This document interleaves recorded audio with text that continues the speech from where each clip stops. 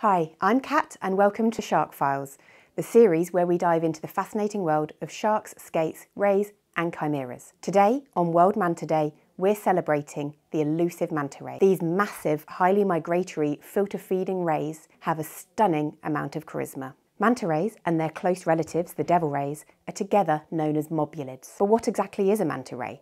Why are they so threatened? And what makes them truly unique compared to other rays?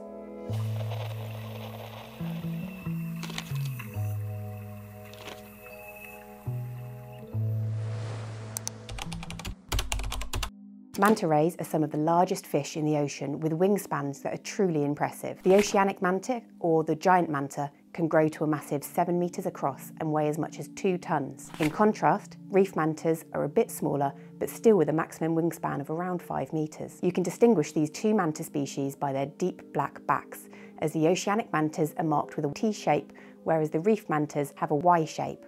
However, there are different colour morphs, so as well as the typical chevron manta, there are also black mantas and even pale variations. Both species have black spots on their undersides, but they're arranged differently. On oceanic mantas, the spots are limited to the area between the gill slits and the tail, while on reef mantas, the spots can appear anywhere on their belly. These spots are unique to each manta, much like human fingerprints, and they're used to identify individuals.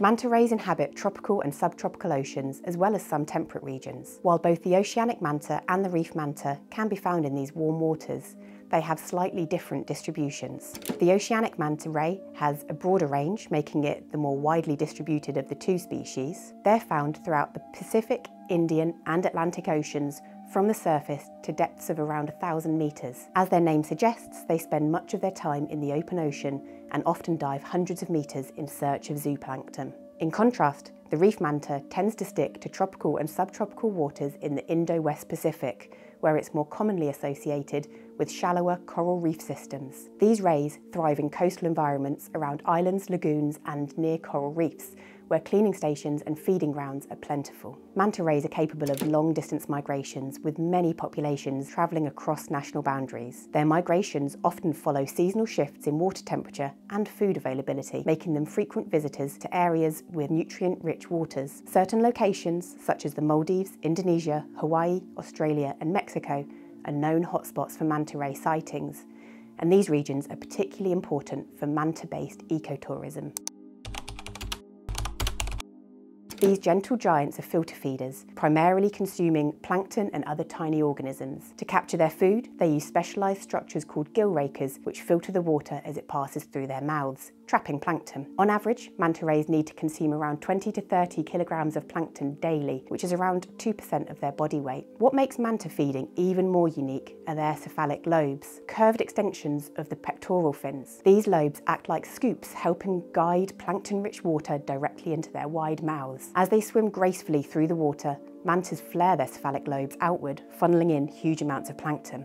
Mantas have different feeding strategies and will often perform backward somersaults in areas with high concentrations of plankton. They may follow each other to chain feed or even piggyback on top of one another. They've even been observed in a behaviour called cyclone feeding, where they follow one another in a circular formation, creating a whirlpool that traps their food in the centre. Each manta in the group takes advantage of this method, ensuring they maximise their intake while expending minimal energy. Manta rays are not only physically impressive, but also highly intelligent creatures.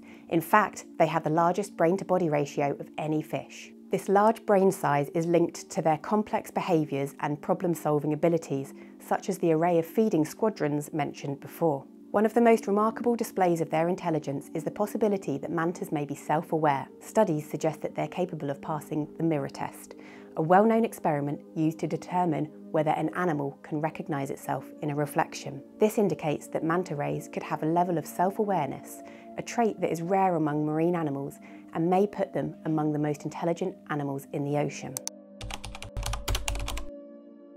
Oceanic manta rays are classified as endangered, while reef manta rays are vulnerable on the IUCN Red List of threatened species, with a risk that populations will continue to decline if the pressures they currently face are not reduced. Pollution poses a threat, as mantas are known to accumulate microplastics and heavy metals in their tissues, which can lead to serious health issues. Furthermore, manta rays' low reproductive rate only exacerbates these threats and makes it far harder for their numbers to recover. Reef manta, for example, give birth to just one pup every 2 to 4 years, with a lengthy gestation period that can be up to 13 months long. Their biggest threat, however, as with other oceanic sharks and rays, is overfishing. Manta are often caught for their gill rakers, which are highly sought after in traditional Asian medicine. These gill rakers can sell for hundreds of dollars per kilogram, driving an unregulated trade that is pushing populations to the brink. We've championed manta and devil rays in many international fora, raising the profile and helping secure trade and conservation measures